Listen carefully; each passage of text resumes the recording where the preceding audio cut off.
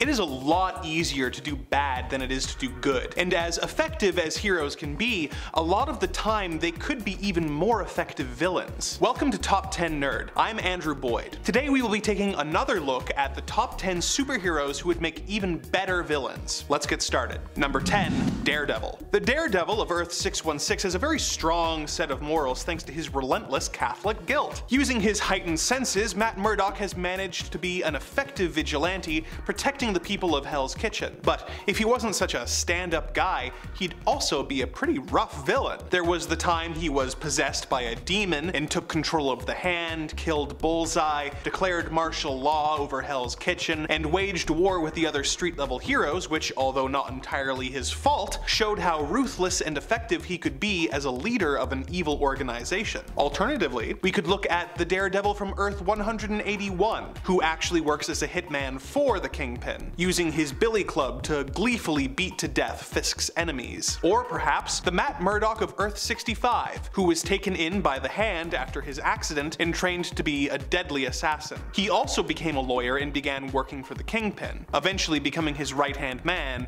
and then the new Kingpin. He has made Spider-Gwen's life a living hell and has shown that when his mind is put to evil, he is an adept and difficult foe. Number 9, Iron Man. Tony Stark has a bad habit of having his good intentions blow up in his face and inadvertently making things worse. There was the time he and the Illuminati sent the Hulk off planet, inadvertently causing World War Hulk. There was the time he caused a superhero civil war that led to the planet's heroes being divided when the Skrull invaded and Norman Osborn becoming the new leader of the Avengers. Or the time Immortus took over his mind and made him turn evil and construct a space satellite weapon, which led to his death until he was brought back by Mr. Fantastic. Or the time he became a god, but was corrupted by the power and killed several of his friends. Now, I'm not saying that Iron Man is a crap superhero, I'm just heavily implying it. But regardless of your opinions on him, it is undeniable that with the amount of times he's been responsible for accidentally almost ending the world, he'd probably be really good at ending it if he ever tried to do it on purpose. A good villainous version of the character is the Emperor Stark from Earth 42,777, who caused viruses and food shortages to trick the people of this Earth to give him a position of power, and murdering all the heroes who stood in his way. Number 8, Deadpool. Wade Wilson has already shown himself to be difficult to deal with due to his insanity and inability to be killed. He worked for many years as an assassin before shifting into an anti-hero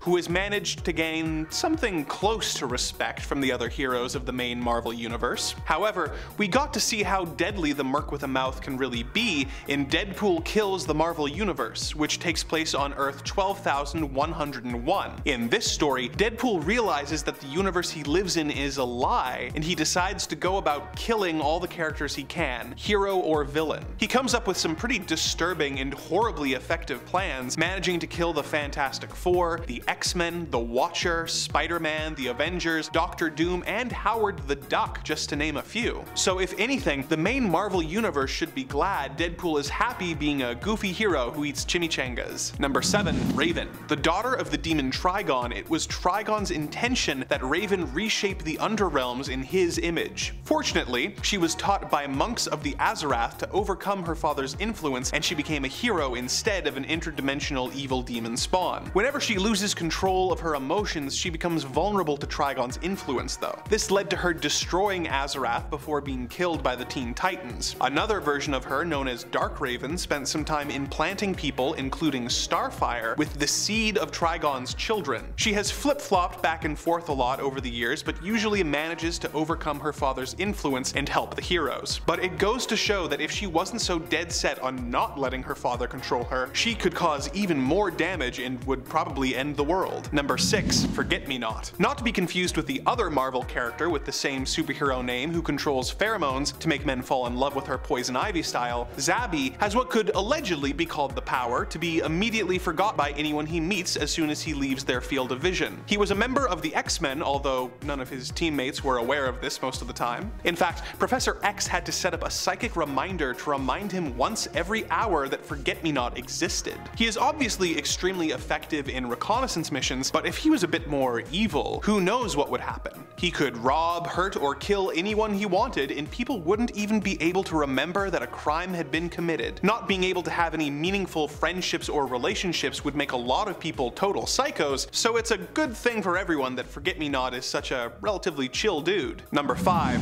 Aquaman. Now, Aquaman has been the subject of many jokes over the years, and that is entirely justified. But as the ruler of Atlantis, he has control over the underwater nation's impressive army. So if he decided to go to war against the land folk, as he did in the Flashpoint universe, the consequences would be horrendous. Even worse than this is the fact that as the wielder of the Trident of Poseidon, he can control the weather, causing powerful storms whenever he needs them. If he was evil, he could wipe out a coastal city with a hurricane with ease, and there's not really anything anyone could do to stop him. So make fish jokes about him at your own peril. Number 4. Forget-Me-Not. Not to be confused with the other Marvel character with the same superhero name who controls pheromones to make men fall in love with her Poison Ivy style, Zabi has what could allegedly be called the power to be immediately forgotten by anyone he meets as soon as he leaves their field of vision. He was a member of the X-Men, although none of his teammates were aware of this most of the time. In fact, Professor X had to set up a psychic reminder to remind him once every hour that Forget-Me-Not existed. He is obviously extremely effective in reconnaissance missions, but if he was a bit more evil, who knows what would happen. He could rob, hurt, or kill anyone he wanted, and people wouldn't even be able to remember that a crime had been committed. Wait a minute. Number 3. Professor X. Professor Charles Xavier has been the most consistent leader of the X-Men over the years, sporting a genius-level intellect in addition to extremely powerful telepathic powers. To be honest, I'm not entirely sure he isn't a supervillain, as he often makes truly horrible decisions and then hand waves them away as being for the greater good when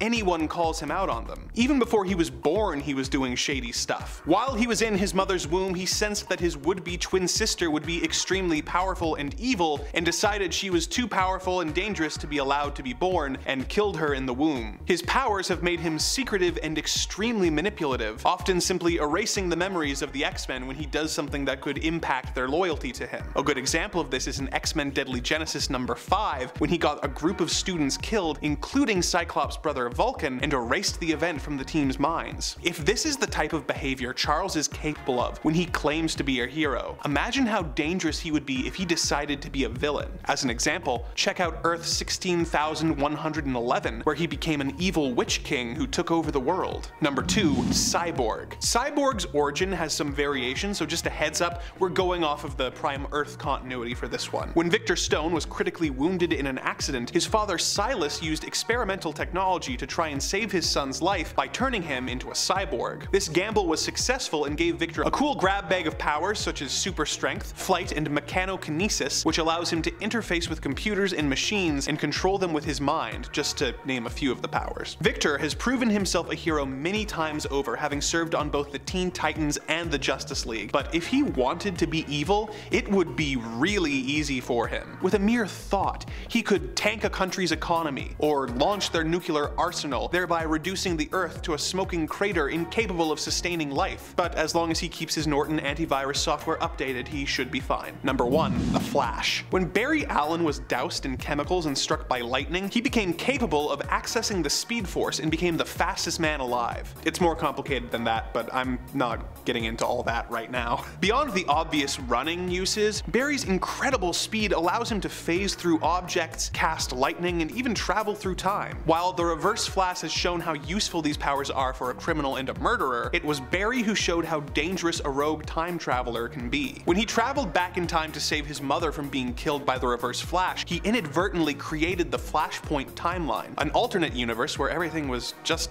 awful. To be fair, Reverse Flash made a lot of extra changes to this timeline to make it extra crap, but it just goes to show that if Barry can cause so much damage by accident when he changes the timeline, imagine how dangerous he could be if he was a villain. He could not only defeat his enemies, but travel back so that they died as children and were never even a threat. In addition to this, Flash's speed makes him so powerful that if he ever let loose, even the pre-Crisis Superman would have trouble taking him out. Who else's abilities would make them an absolute menace if they ever went rogue? Check out part 1 of this video and maybe you'll see them there. Until then, please remember to like this video and subscribe for more Top 10 Nerd.